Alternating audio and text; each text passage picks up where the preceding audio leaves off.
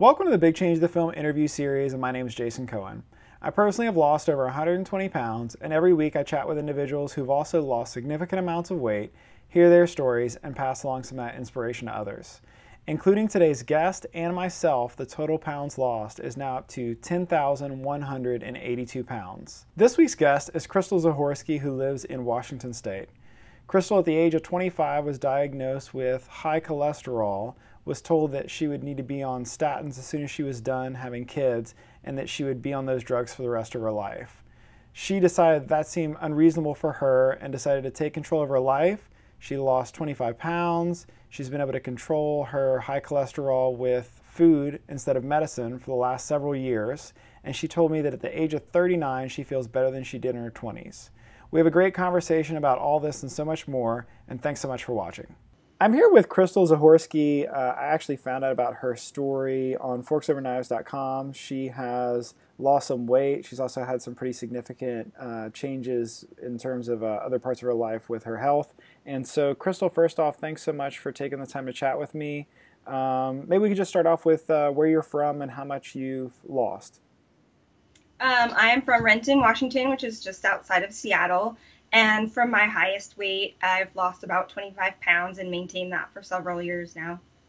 Okay, super cool. So one thing that stuck out to me and intrigued me about the Forks Over Knives article is that you had, which you had in quotes, hereditary high cholesterol, and that you got a diagnosis at the age of 25. Is that right? Yep. Mm-hmm. And give me an idea of kind of what that means and what went through your head whenever you got that. Yeah, so it was just my first cholesterol test in my 20s, and my doctor was not even really expecting anything to come back different. And she was like, wow, you have high cholesterol. It just must be something hereditary.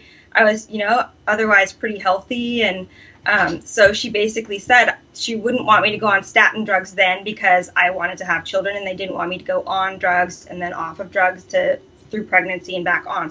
So basically then I was told you'll have to go on statin drugs for cholesterol after I was done having babies. So that's when it really started, and I started trying to research a little bit of crazy things, like I think I had to eat like 2 tablespoons of cinnamon a day and things like that to try, and nothing really did anything significant with my cholesterol. So it was really when I was 33, after I had my second child, was when I knew I had to figure something out or I was going to end up on statins. Wow. And then, I know that hereditary is, that word was thrown around a little bit. Looking back in your family history, does high cholesterol, is that run in the family? Yeah, it does. But also, being overweight and unhealthy runs in the family too. So. Yeah. And so can you kind of give me an idea of what did food look like for you growing up? Pretty much the American sort of junk food diet. I grew up in the 80s and 90s, and my parents worked, so we didn't have, family dinners. We kind of fended for ourselves, grabbed junk food, made our own, no one in my family was really into healthy food. And then when I was in my teens, and it was teen girls start worrying about what they look like, and I especially had a friend who is especially into being skinny and all of this stuff, was when stuff like that started getting into my head about, oh, maybe I didn't care about my weight. It was not even on my radar at that point, but I was probably about 15. And that's when I started thinking, oh, maybe I'm too fat. I need to lose weight. How do you do that? Started, restricting calories and stuff like that. So. And I know, you did have some extra weight. The extra weight for you, was that something that did start at an early age, or was it something that you put on later in life? I would say if people looked at me, they wouldn't have said I was overweight. So no, I wasn't overweight. I was healthy. Other people in my family were heavier and struggled more with their weight. But then as I got older, went to college, gained weight in college, and really started, I think, eating more. I have always struggled with anxiety, although it's gotten better. And I think food became more of like a comfort, feeding to calm me down when I was upset or nervous about things like that. And that's when I started really putting on more weight. was using it as sort of self-medicating with food, probably in my 20s. And was that in the way of junk food or in the way of sweets, or what were kind of the major things there that contributed? I think I tried to be healthy, and I thought I tried to eat healthy. I just overate, or I would eat healthy all day and then sort of binge eat ice cream at night, typical like diet all day and then treat myself to a half a gallon of ice cream or whatever. So yeah, and just not being active enough, not understanding proper portion sizes, and living in anxiety. Yeah. Yeah, and then so you go through the period. They tell you you need to be on meds, but wait until after you have kids, and then you get after your second kid, you kind of have this realization. Did you have a moment where you decided to really kind of change things up or turn things around, or what did that process kind of look like for you? Yeah, I really did not want to go. Like, to me, going on statin drugs at age 33 for the rest of my life just did not seem reasonable. To just say, oh well, I just have to take it. Being on drugs, having a prescription every month for the rest of my life, that just wasn't good enough for me. I had started looking a little more at holistic health. Before that, I had my daughter at a birth center. In a water birth, I went, drug-free for my second birth, where I'd gone with medication. So I'd started that process a little bit of just more natural, looking for more, at least researching what I could try and do naturally to prevent having to go on a prescription for the rest of my life. And so that's when I started researching and watching some food documentaries and things like that about the effects of pesticides and things in our food system, the factory farming industry, and kind of how horrific that is. And then specifically, I saw Forks Over Knives and some other documentaries that I was like, well, I'll give anything a try, and that's when I really tried to go whole food, plant-based, really stick with whole grains and all that stuff. And it made such a great difference. And I had told my sister about it, and she had the hereditary high cholesterol too. And she kind of went not even as full force as I did. She kind of just went like vegetarian, still ate some dairy here and there. And she dropped her cholesterol a lot, even more than me. Mine, I don't know, is maybe more stubborn, but yeah. So we both had great results within, I think hers within 4 or 5 months and me within 8 months. I had dropped from a highest total cholesterol of 391, and you're supposed to be under 200. And I maintain now in the 220s, but my doctor says that's okay because I have a very high HDL, which is your good cholesterol number, and my LDL, which is your bad cholesterol, is far below what it needs to be at. So my ratio for cholesterol is healthy, and she's been shocked at how I've been able to do that, and I don't even really have to get tested every year anymore. I only have to get tested every other year, and I just maintain that diet, and as well as exercise, high intensity interval training, and I'm a runner, which is also shown to help with cholesterol. And it's been great because I love not only just that my cholesterol numbers, but how much better I feel. I think sometimes and I've been trying to work with my 14-year-old about this. Sometimes you have to learn what your body feels like, and you don't realize you felt bad for so long. I felt depressed and lethargic, and you're overweight, and now I have a lot of energy. I have more energy, and I feel younger than I did when I was in my 20s, and I'm close to 40. I'm 6 months away from 40 now.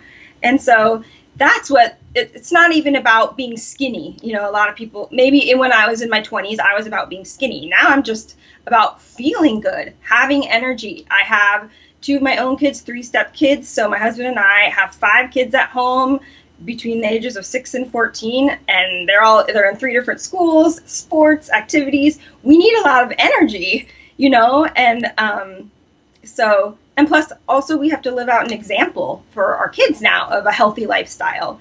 And so it's just so much more than just a diet, it's a lifestyle, it's living out health, it's feeling amazing and having more energy than people, 10, 15 years younger than me.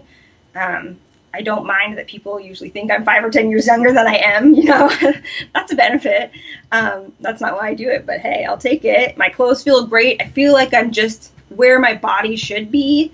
You know, I just have found what I feel like is the proper healthy weight for my frame. And yeah, so it's about so much more than just cholesterol numbers or losing weight. It's just about living a healthy lifestyle and feeling great and having the energy to do all the things we want to do and have to do. So. And how long did it take until you started noticing some of those differences as far as, you know, how you were feeling, your energy and all that kind of stuff? Oh, really quickly. For me, I think dairy was a huge, it makes me feel terrible, and I don't know how, maybe it works different for other people, but getting off dairy was really great for me as far as the physical benefits, benefits to my skin, digestion, all of those things within weeks, you know. And then when weight just kept coming off and coming off and coming off, even I wasn't really worried about the weight necessarily. It was just, first of all, you know, about changing my cholesterol numbers. All the other benefits come in, and then I realized after a while how I never knew what feeling good felt like until, you know, after a few weeks of really changing the way I ate. Wow. And then how did you find the process in terms of, you know, changing the actual food preparation, what meals look like, what, you know, groceries look like, all those kinds of things? Because I'm imagining that probably looked different once you decided to make the change than before. Yeah, you know, I would say it was an evolving process, and maybe it's still evolving. I, you know, researched a bunch of different vegan cookbooks. I just found the foods I liked. I tried a bunch of different food and ways of preparing things. I personally don't like fake meats and a lot of that processed vegan stuff. It causes me stomach issues, and so it was just a process of trying all of those different things that are out there, different options. I don't like fake cheese either, so I just don't really eat cheese, you know. The trying different nut milks or whatever, non-dairy milks, you know, or creamers or yogurts. It was just, I would say, a few years processing through finding bloggers and recipes that I liked, learning different ways of preparing foods I used to like, but in a healthier way and without meat or dairy. And so now it's really easy. It's just, I know how to do it. It's fun for me. Cooking has been a fun, creative outlet for me. I like cooking for other people and saying, see, look at what it's like. You know, you don't even have to have meat. And most people are pretty impressed with how good food can taste if you know how to cook it and the flavors of real foods. I think I grew up eating so much junk and processed foods.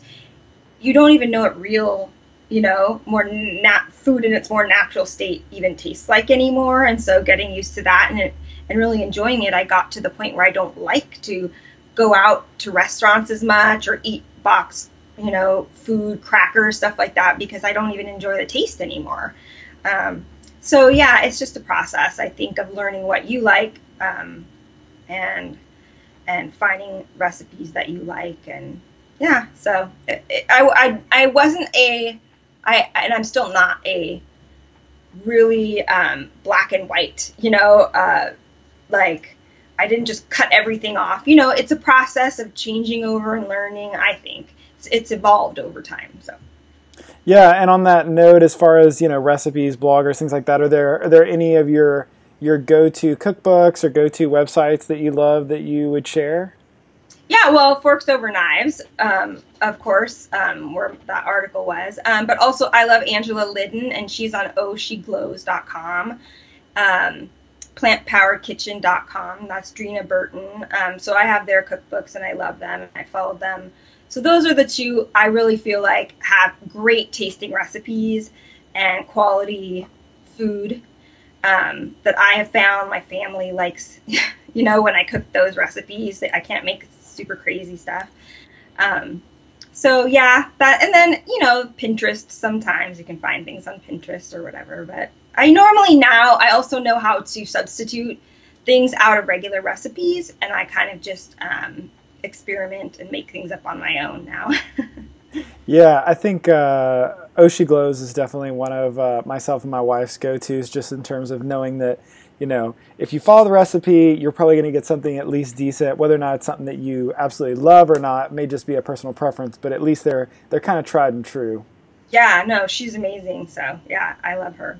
So you've got 5 kids under the roof. I'm thinking, what does that look like, cooking and introducing foods and all that kind of stuff? What has that process been like for you? Well, they eat meat, probably less meat than they would. So sometimes I just make stuff that's just for me. Usually I try and make something that I can eat and take a portion out for me that doesn't have the meat or whatever. My stepdaughter has trouble with dairy anyway, and so we really don't even have much dairy stuff in the house. So that's pretty easy. And then meat I can just usually make, like I made like a vegetable fried rice last night, and then I made it with chicken for the rest, and I just eat it without the meat or add more vegetables or beans for myself, So I kind of have to. 5 kids it's really. I had 2 kids when I was a single mom, and then recently adding more kids. It's still evolving in how we're doing all that, but yeah, I think it's just to create. I try and do things creatively, because when you're trying to please 7 people anyway, you're never going to be able to make one thing that works. So we try and do things in such a way that, I can take out or separate out what I don't eat and what others either don't like or don't eat. And, then everyone can kind of put together their meal in such a way that it works for everyone. So yeah, it's an ongoing process figuring that out. It sounds like a build your own buffet almost. Pretty much. Yeah, that's kind of how it works out sometimes. So yeah, we do a lot of like burgers where I can have a veggie burger or whatever, a bean burger. I love making homemade, burgers. They can have what they want on the grill. We grill vegetables along with it. So, I can have that kind of stuff. Or pasta. It's easy to make pasta that has, no dairy, no meat, or a cashew cream sauce. So it's a cream sauce that's non-dairy or something like that. We're still working through figuring it all out. But yeah, burrito bowls or things like you said, that's like more buffet style, serve yourself up. Things, yeah. Yeah, you mentioned that before, food addiction, anxiety, all that kind of stuff was a struggle. How has that changed with the way that, the food that you eat has changed? I think that's all of it has probably over the last, 15 or maybe 20 years. It's a process that all has kind of evolved together in dealing with my anxiety, getting through the mental aspects of dealing with that. Also increased my own self-esteem, and along with the exercise and feeling better helps to lift depression and manage anxiety. So all those things have kind of gone together. Growing in my own faith, and knowing that I don't compare myself to media anymore. That's not what's important to me. Knowing that I have a purpose, I was made a certain way for a certain purpose, and I don't need to compare myself to photoshopped images on a screen. So it's the mental aspects a lot that stopped me, but also having children really. Just the going through pregnancy and growing a child and birthing a child, to me, really gave me so much respect for my body. That changed a lot of my own self-criticism towards my body. So that really, really helped me to look at myself more positively physically and see the strength, of my body and treat my body better that way, and treat myself more kindly the way I thought about myself or saw myself. So I think all of that helped, and it all worked together over time, maturing, the process of personal growth, spiritual growth, mental growth, emotional growth through the process, all been part of it, but, working together. That's all awesome. In the Forks Over Knives article, and I know that was a little while ago, you talk about your increased energy, to be able to chase your kids around, which it sounds like they're a little older now. But I think what you said is, I run a business from home. In addition, I chase my kids from morning until night, manage my house and yard, and still have energy to run 5 miles when I get a kid-free hour. I'm thinking, when you contrast that to you were lethargic, binge eating a half a tub of ice cream a night, life looks significantly different for you now. How has running played into all that and exercise played in all that? Well, running is definitely, I always say, it burns off the crazy. Like I tell my husband, I tell anyone, it behooves everyone to force me to go running or, let me go. Don't try and stop me, because it really is a mental. It used to be when I was in my 20s, I started running late in my 20s, and it was about trying to get skinny. And now it's completely the mental de-stress, burn off the anxiety, endorphins are a real thing, So that is the main thing. I love running for that. It's my personal time. I don't like training. I don't like having to put times on it or paces on it. It's just my time to go out where I solve the world's problems in my head. And so that's really what it does for me. And now with my husband, we're also doing, I still love to run. He's not a distance runner. So we're doing other programs together that are more strength training and stuff. But so it's just activity that he and I enjoy together. So it's great. Then the kids see us. We have the kids join in. My stepdaughter will go online. And we use beachbody.com. So there's a lot of on-demand workouts. And so I will do workouts and tell her, and she loves to do her own workouts. And I just think it's great because it's such a great example to our kids when they see us making. It's fun for us. It's something my husband and I do. They see that in our relationship, and that they can see us be healthy, make it a priority. Yeah, I think the what you were talking about being the example both on the food and the exercise thing has to be tremendous for being a parent. Looking back now, is there anything that surprised you along this journey that you maybe didn't expect, that you wouldn't have expected, 5, 10, 20 years ago, that, you're in a place now that is just different than you'd anticipated? I think probably just I look back and you think, oh, high cholesterol, oh, I have to be vegan, oh, whatever. People look at it so negatively, and I never talked about it or, talked a ton or made myself be a pain in the butt. I don't believe in making, bothering other people if we're invited over somewhere and say, oh, I only eat vegan, you must, and because people have such a bad name or a reputation of being sort of snooty or whatever sometimes. And so I never tried to make it a big deal. I just said, look, this is what I have to do for health reasons. It's, no big deal. But what most people would think was a negative, oh, you can't eat meat. Oh my gosh. It's just been so great for me. It's taken away any fears or just disordered eating, disordered thinking about food. It's completely changed my relationship with food and thinking about what it's for. I don't ever have to count calories. Eating healthy, whole foods, it's really hard to gain weight if you're eating healthy, whole foods. So I don't have to think about maintaining my weight. If I'm active and I eat healthy, whole foods, it's just not even really a thought. It's an easy way for me. I think it's better for me because it took away the mental part of feeling food guilt. And so it was actually a blessing in disguise, I guess, ultimately. And I'm happy about it. It gives me a really good reason besides just, oh, I should eat vegetables. I really have to. For one, it spurred me on because I don't like taking medication if I don't have to. Yeah, so I think that's what it is. It's been a great blessing to me. What others would think would not be a blessing. That's awesome. And I know that you ended up not going down that road with the medications, but you said you're almost 40. What was kind of the expectation that if you wouldn't have done anything about that, where you would be now? If you wouldn't have changed your diet, if you wouldn't have, made any kind of adjustments that you've made? Oh, I would be on statin drugs, I'm sure. And for the rest of my life, and that just would have been what most people think, I think older generations should think that is the way, my family, the older people, my parents and grandparents, that was just the way it is. You just get older, you just take cholesterol medication, all that stuff.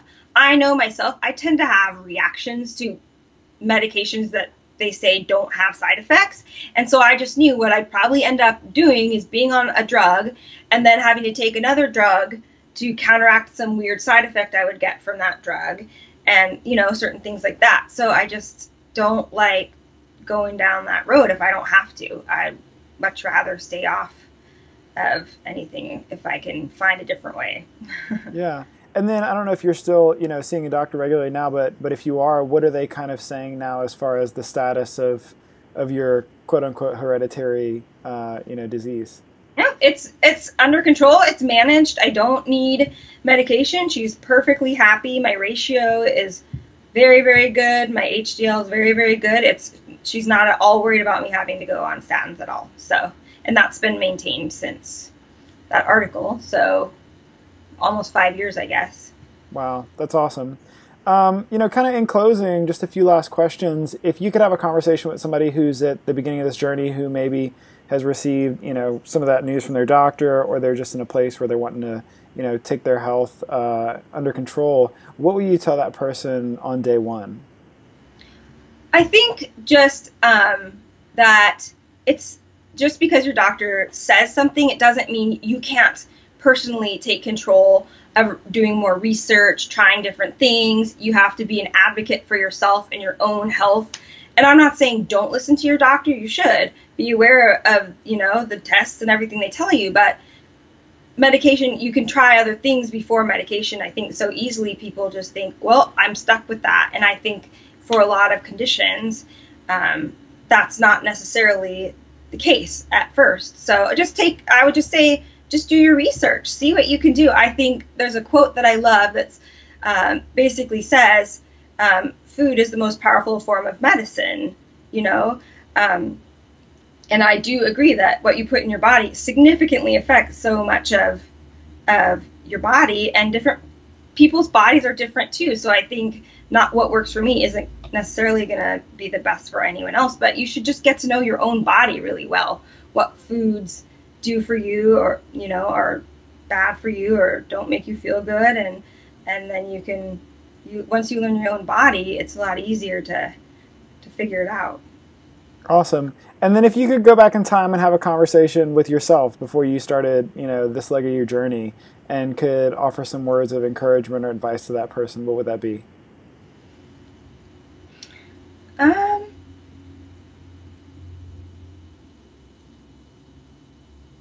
I think what I would do for anyone right now, and what I really feel passionate about, is encouraging, especially women, that it's okay to take care of yourself physically, mentally, emotionally, and spiritually, and do what you need to do to take care of those things, especially as moms.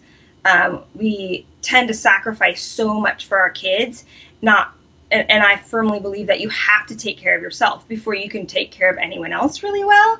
And so it would be just to take the time that it's worth it. You're worth it. You're the only one who can take care of yourself. And we're stewards of our bodies. Our bodies, you know, our lives are gifts, and we should steward that well and take care of it so that we can live the life that we're meant to live and live out our purpose and be healthy and strong and able, you know, to do it the best we can.